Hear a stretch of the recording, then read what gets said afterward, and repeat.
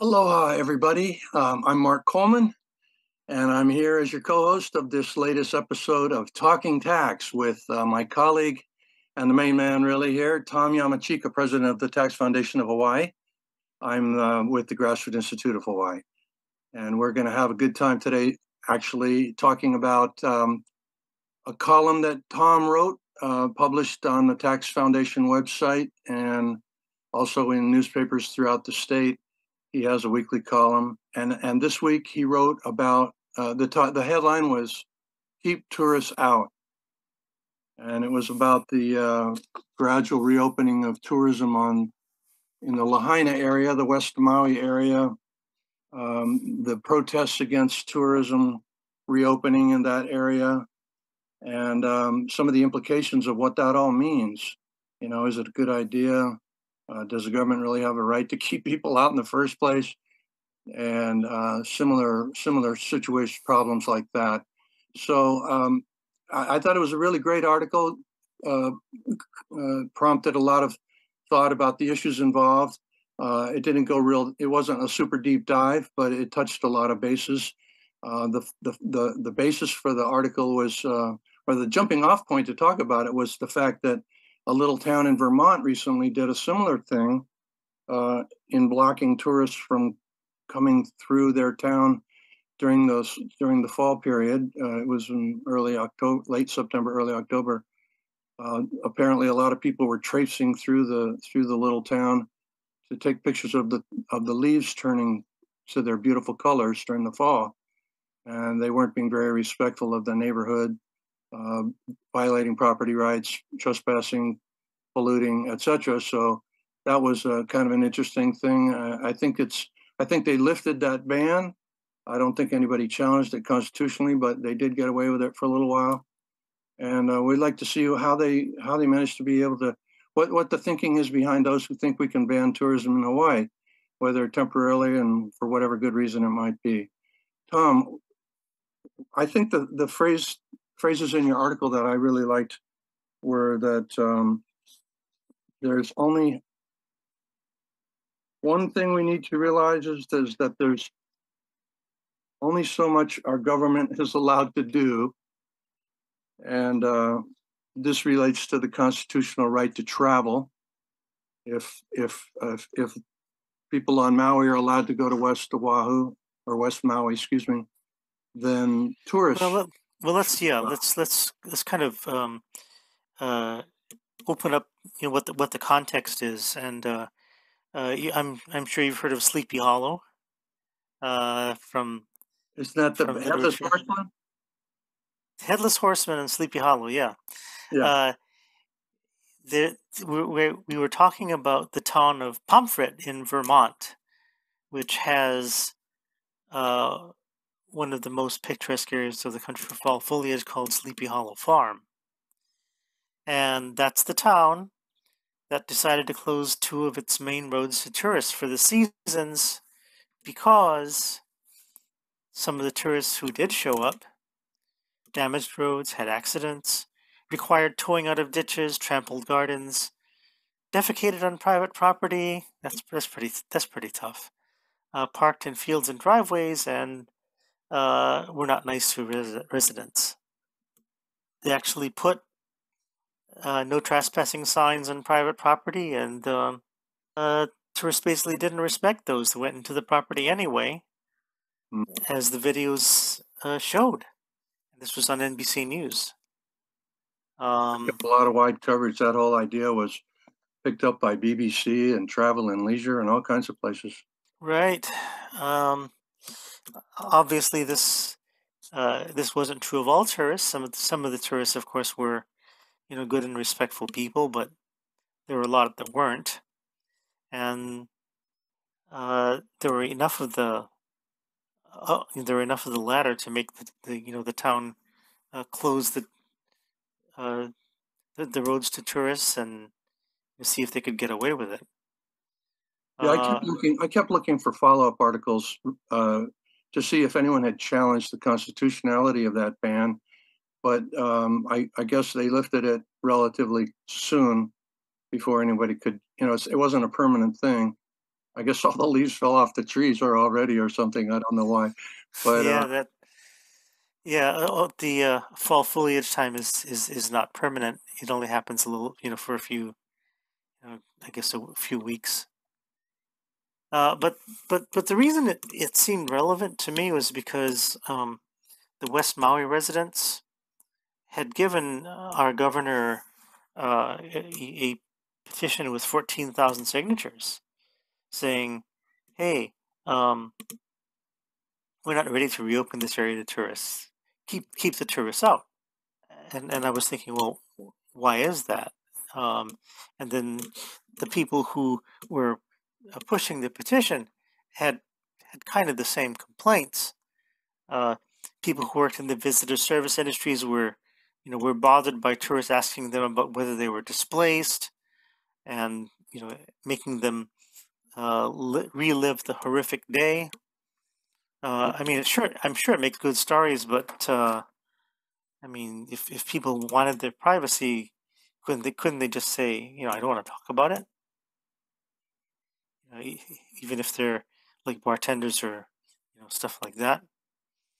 Um, they saw some tourists doing dumb or disrespectful things like taking selfies with the burned out shells of some of the cars, or what used to be cars, on Front Street in Lahaina. yeah, So I can imagine it's pretty offensive in a sense, and real sensitive if you're there. yeah, I mean, with I don't know if you have been to Lahaina recently. I think certainly people in your shop have been. I mean, what's it like? I mean, what's animating the sentiment uh, to uh, sign such a petition? Well, I have not been there myself. Joe's been there. Joe Kent, our executive director, he actually used to live there. As you know, we had him on the show here a couple of shows ago to talk about what was going on there. But so, without any real personal insight, just gleaning from media reports, I think it might be just tied in with this general anti-tourism sentiment that we see for the entire state in recent years, which is understandable, considering how many tourists there are and the burden they place on our infrastructure and our environment and whatever. Yeah, I mean, one thing that we have in our state is a love-hate relationship with tourism. Yes. Uh, we need it. It's basically our whole economy, but not everybody likes it. Yeah. And not everybody likes lots of tourism, where they might be able to stand a little bit of it. When it gets more and more, it gets more offensive. I guess because you have more folks coming and doing dumb things like not respecting private property, and you know pooping on sidewalks or whatever have you.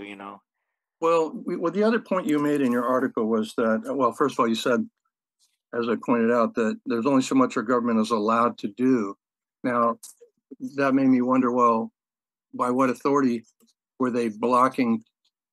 Basically, to go back a little bit, the petition by those 14,000 people to postpone reopening West Maui to tourism, that implied that there was already a ban on people going there. So I tried to figure out, well, where did that ban come from? Um, and it turns out that the governor's executive order on that issue never really did ban travel to that area. He only said that he wanted to discourage travel to West Maui. And Well, but there was an actual ban that was placed on the area because yeah, of it was it, Mayor Bisson who did it, and the toxic substances in the soil, well, the there was ash. the wildfire disaster area, and not only did he impose a ban on visitors going into that area, unauthorized visitors. To go in there, you had to show proof of residency, your driver's license or an electrical utility bill or something that showed that you actually used to live there, if you don't still. But tourists The only exception for them was if you already had reservations at one of those hotels in the area. And so there were some exceptions, but and he even imposed a curfew for people who were in the wildlife in the Lahaina wildfires disaster area, which is stretches from here to there somewhere in West Maui. It's basically West Maui. So I wondered when the governor said he was going to reopen it on October 8th, I thought, oh, well, he never really closed it. But then Mayor Bisson had an emergency order that did technically close it to unauthorized people. And so he came and said, I want a phased reopening. And that's what the big tourist petition, the anti-tourist petition was all about.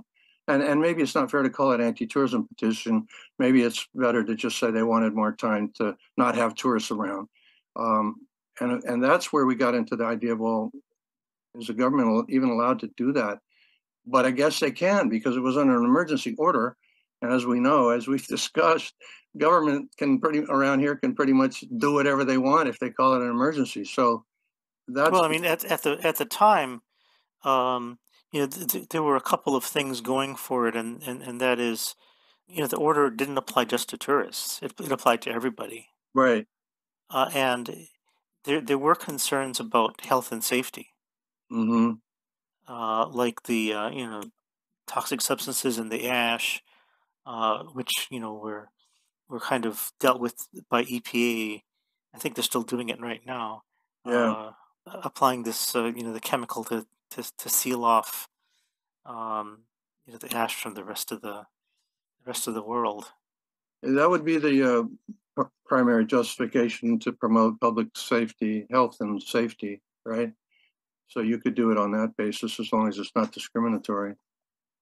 Yeah, but when you're talking about just saying tourists go home, then you've got, I think, two more things to think about. One is uh, whether government can do it, and two is whether the government should do it. Whether government can do it, uh, then you kind of have to worry about things like the U.S. Constitution, the Privileges and Immunities Clause, which basically gives us the right to travel. We as citizens of the U.S. Have the right to go anywhere in the U.S. And it's okay if a state says, well, nobody's allowed to go here because of danger or whatever reason. If they keep everybody away from a certain area, that's fine. But if they only keep tourists away, that's not fine. And they can't tax tourists for being in a certain place because of that constitutional right to travel. We Like saw the that green issue fee, come up.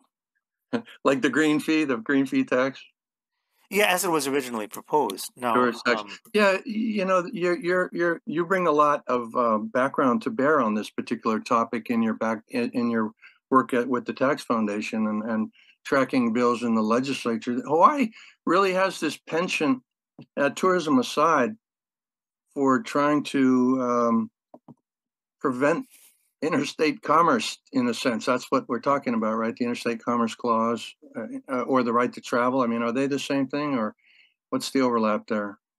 well, I mean, uh, with the right to travel, it's rights held by individuals in the U.S. whether or not they're doing commerce. Uh-huh, right. Okay. Yeah, So and commerce is more economic. right. Okay, so people are allowed to travel. Do you think that I know that during the COVID era, the emergency powers of the state were presumably limited by did it violate a constitutional right, like freedom of assembly or freedom of speech um, and that was supposedly a guideline. So I'm wondering if someone could challenge an emergency order travel ban that extended beyond matters of public health and safety.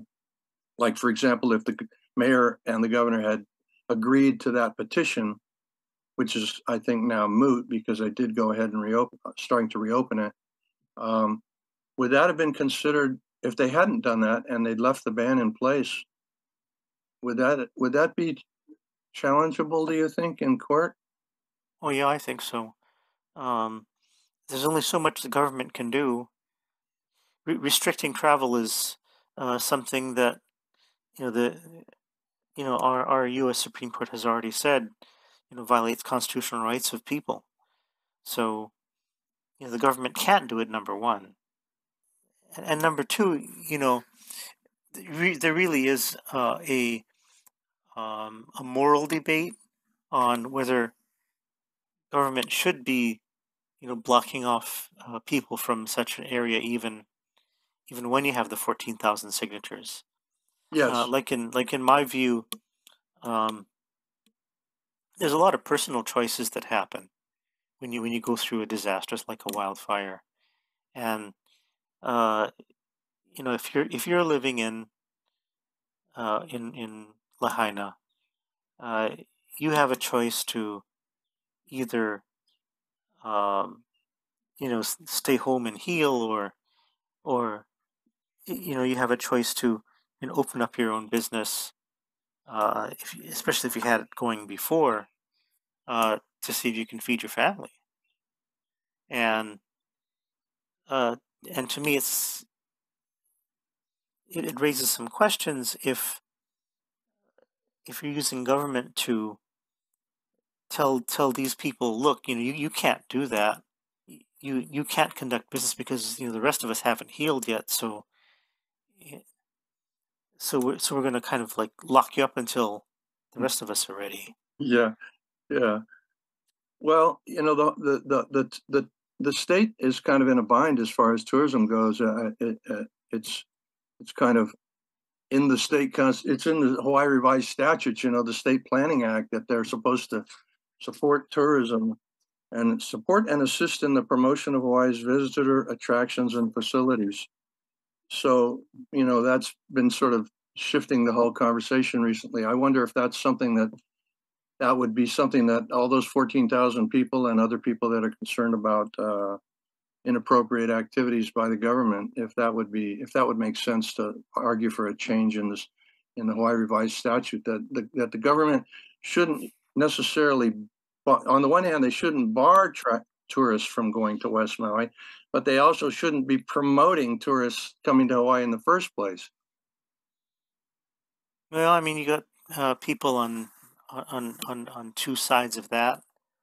I mean, we have something called the Hawaii Tourism Authority, which is there to do just that. It's to Right, promote, and it's funded by public money. right. Certainly, it's a legitimate choice, uh, and that's kind of made in the legislature every year, to keep on funding that agency or making it change direction. I mean, that's a matter of legitimate legislative choice whether we want to promote tourism or not. Um, Well, the other thing you bring up in your article is that, it's the distinction between public and private property, which I fully agree with. On the one hand, if you're a private property owner and you want to let somebody come and visit you, that's good. I mean, that should be fine. If you don't want someone to come into your neighborhood, but then it gets to that broader question of like, well, who owns the neighborhood? It's kind of like zoning. Do these 14,000 people have a right to control those actual property owners? Because a lot of those 14,000 people do not own property. A lot of them are renters, I'm sure, or maybe people that don't even live in the area. I don't really know quite who they all are. So private property is really the guiding factor on these decision-making situation. That's what you were saying in your article, which I think makes a lot of sense. yeah, I mean, if you've got private property, if you have a business, um, isn't it a personal choice as to whether you want to or can continue it or not? I mean, does the government have a right to say, um, if there's no overriding health or safety concern, for example, Hmm. do they have the right to say, no, uh, you can't do what you want, you can't open a business if you wanted to? uh, you need to be held back because 14,000 people want to hold you back. Right, right. Yeah. As a tax attorney, you see this kind of legislation a lot, don't you? Where I seem to recall you having flagged a number of tax bills because you felt like they violated the federal constitutional, provisions. That like we're part of America. You can't treat people from out of state differently than people who live here. Well, yeah, I mean that is a problem that occurs everywhere. People in states want to promote their own activities, commerce, industries, whatever, and they would prefer it if competition from other states wasn't there. Oh yeah, Um, there were a lot of cases, for example, in the 30s and 40s that dealt with milk. Um, the milk producing states didn't want competition from other states. They wanted to, you like know, Hawaii. you know, they wanted to have their own milk, and they wanted to protect their own cows. Yeah. Uh huh. Uh huh. Well, remember in the '70s, I think it was Ariyoshi, when there was all the hubbub about too many people as population. There was a lot of concern in the '70s about population bomb and all of that. That we had too many people, and in Hawaii, in fact, the No, state. that's no longer a concern. I'm Yeah. sure. Well, they were trying to keep cars out. Remember? Don't you remember that? Do you remember that when Ariyoshi was trying to find out if there was a way to limit the number of cars that could be imported to Hawaii? I tried to look that up. I couldn't find anything, but I have this firm memory of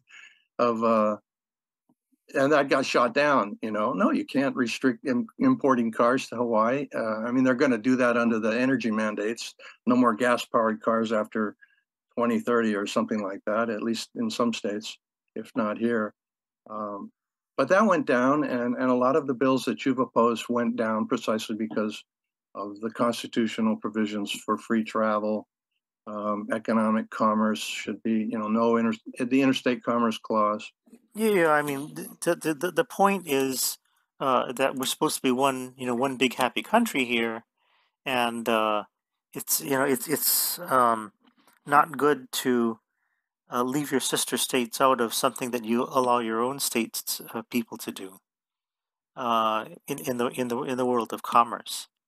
So if you're going to allow people to sell milk in your state, you have to allow outsiders to do that too, Mm-hmm. Mm-hmm. to foster competition, not restrict it. Even Right. even though you have uh, you know dairy cows and farmers who want to sell their own milk.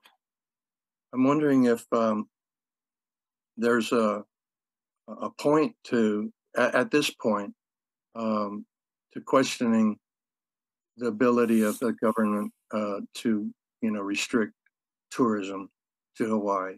I mean, this Lahaina situation is just something that is we're not going to have to face this on a broader scale. I don't think ever.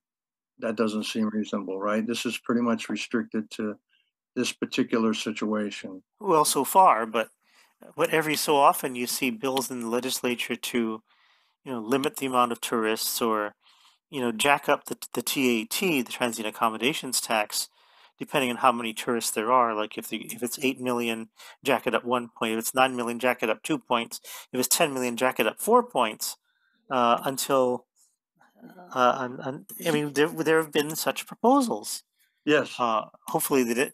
Thank God they didn't get very far. But Well, do you think um, those are fundraising proposals, or are you suggesting they're attempts to limit, to discourage people from coming, trying to I get the th- more higher end big spenders? well, I think both. Yeah. Uh, yeah, I think the other point you made in your column, which was very important, was that it might not even be a good idea. I mean, despite the sensitivities of the survivors, a lot of people, even they might not even realize how important it is to them that tourism resume. It's such a major driver of our economy in Hawaii. It certainly has its drawbacks, but essentially it was originally perceived as a really clean industry. You know, it's not manufacturing. It doesn't produce a lot of smoke or ravage the hillsides or anything. There is overuse of the environment to some extent. A lot of people going to the beaches and whatever, but it's a clean industry, and it seems to me that Well, it's our only industry. yeah, I mean, you have to look at it for what it is. Right now, uh, it's the number one industry that we have, and in economic terms, we may have a little bit of agriculture here and there. We may have a little manufacturing here and there. We may have a little uh, high tech business here and there, but nothing on the same scale. So government has an interest in uh, getting the economic activity back on track as well. To particularly get since it will help Lahaina recover. I mean, it's that's where the jobs are for the people over there, and if there's no tourism, there won't be very many jobs, and that will just delay recovery for Lahaina forever. Yep, that's exactly right. Well, So Tom, I think we've covered the field here on this topic. I look forward to talking more about this and other things in future episodes. I want to thank all our viewers today for tuning in. I'm Mark Coleman at the Grassroots Institute. My co-host here, the main man, Tom Yamachika, president of the Tax Foundation of Hawaii. Please join us again next episode. Take care. Have a great day. Aloha.